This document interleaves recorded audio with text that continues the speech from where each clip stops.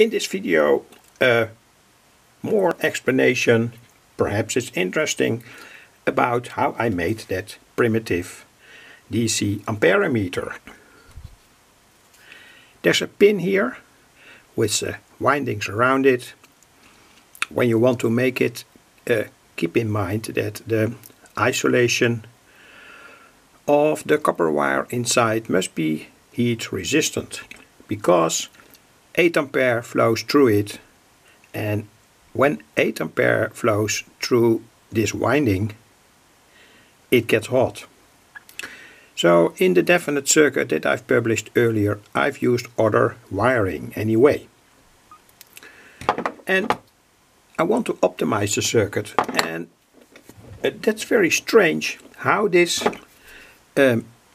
small magnet that was taken out of this thing. You can buy them everywhere. It's a flat magnet, how it acts, and that's what I want to show. I cannot show the amperemeter, so I will read the ampere rating, and you can see what happens and how you can optimize the circuit. The specific thing is here that this flat magnet is attracted here by the metal inside of that steel pin. And now I change the current. You can see what happens. There's a small movement.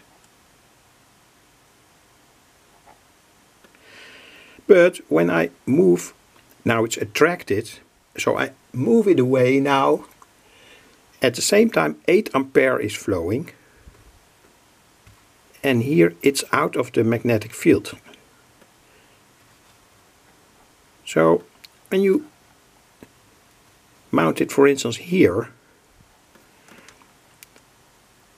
or here,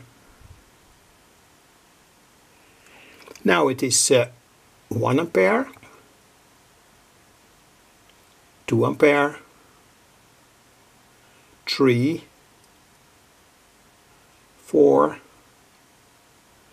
5, 6, 7, 8, and now I hear the hum out of my power supply, because it's the maximum current that it can give, and there's a lot of ripple. I can feel it in my finger. And now I suddenly go back to 0. And I've done a lot of experiments again today to optimize the circuit. I also tried to make a coil moving in the field, in a magnetic field. That was very difficult. So this is a simple solution, and this is, when you want to optimize it, the best distance. So you can also see that every metal that, and then I mean a magnetic material, that gets into the field of that magnet, makes that the magnet moves. So my pointer is connected here in the video that I've earlier showed. So let's try again. 8 ampere, and when you get close and then go back to 0, you get a very slight movement, because it's in the field. And I turn it back now. So of course this steel pin also gets more or less permanently magnetized. Steel in this case is a kind of weak iron.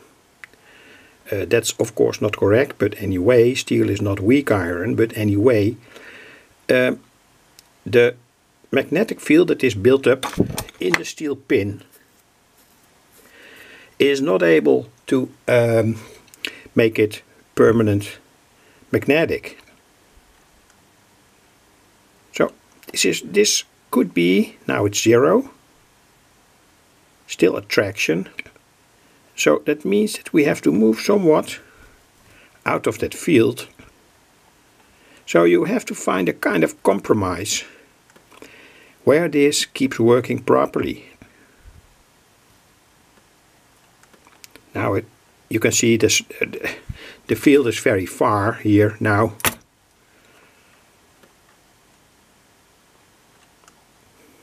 So it works anyway, no problem at all. And it works properly. But there must be an optimum place where that steel kind of spring made of a beer can has its best position to make the pointer move. Tiny movement, bigger movement here.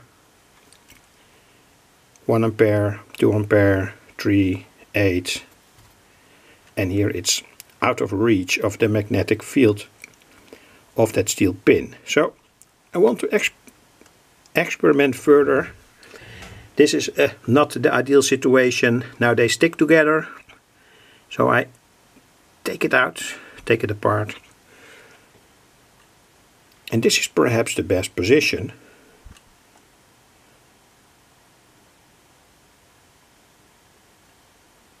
So anyway, it's good to do experiments, and of course the wiring can be thicker, the steel pin can be changed to 2 steel pins, or a bigger, or a bolt, sorry, yes, a bolt, not a nut but a bolt. And well, this is perhaps a good position. And of course all is an indication. So we go back now to 1 ampere, 2 ampere. I cannot see how it works because I have to look on the ampere meter. 3 ampere, 4 ampere, 5 ampere, 6 ampere, 7 amps, 7.8 ampere. So, more work to do.